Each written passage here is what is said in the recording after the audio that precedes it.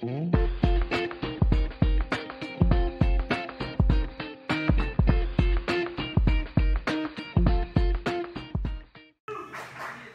right, we're here with Doyle girls basketball coach Sam White. You guys just picked up a loss to Santa Ma. A lot of size differential here for you guys tonight. I think that was kind of the key here. Just kind of give me your thoughts on how things went for you. Yeah, Santa Ma's big. They're big and good, and they're good from every position. Their guard play is good. The post play is amazing.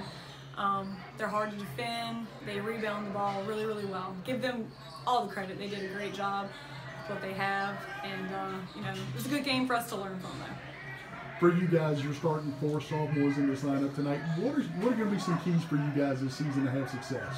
Just meshing and kind of doing what it is we want to do, playing fast, keeping the tempo up, you know, hitting shots, and really running the floor offensively and defensively. We want to make sure the tempo's up for us, you know, on either end.